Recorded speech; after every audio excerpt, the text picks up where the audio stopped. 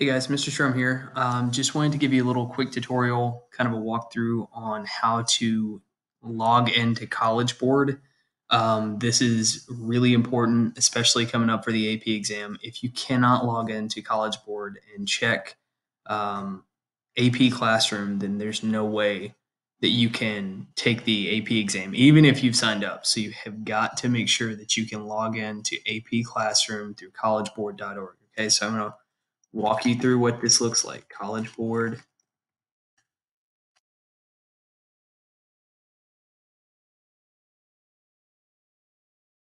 Okay, so whenever you get to collegeboard.org, it's got a lot of information, a lot of good links, stuff that I put in Google Classroom, like the YouTube live classes, and other information that you would need, staying up to date, so you can get that right there. But what you need to do is look at the sign in over here, click that, make sure when you click on that, you put a username and your password. Now, your username is not going to be your email that you signed in with. It's going to be a different username.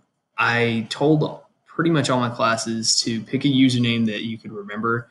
I opted to encourage everyone to use their school email username as something that would kind of be easy to fall back on, and also picking a very similar password, or some sort of arrangement like that. So you have got to make sure that all of this stuff works, that you can sign into College Board before the test date. Now, if you're having any trouble or anything like that, I'll help you as much as I can.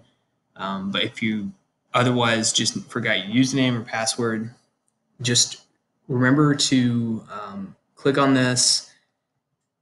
It would probably default to your school email if that's what you signed in with.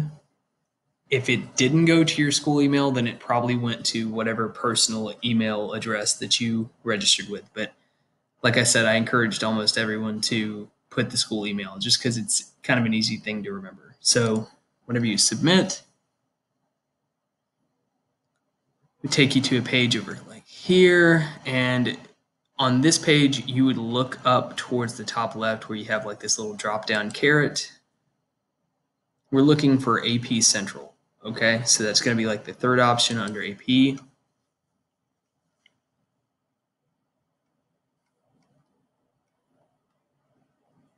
Now, what you would do is scroll down to AP Classroom, and it should take you to whatever landing page your class is in. Okay, so whenever you get to those pages, it should have like a series of like, oh, you could take a Unit 3 FRQ. And this would be good practice. This is another tool for you guys to use, especially like while we're out of the classroom. So I've opened up all of them for you guys to work on. And if you're not working on the FRQs right now, I would highly encourage you to do so, because the exam is only going to be FRQs. Okay, so I'm trying to get as much feedback as I can while we're away from class. Just continue to work on those and make sure that you can sign into College Board. Okay, if you're having any issues, email me, or just let me know. Okay, all right, thanks.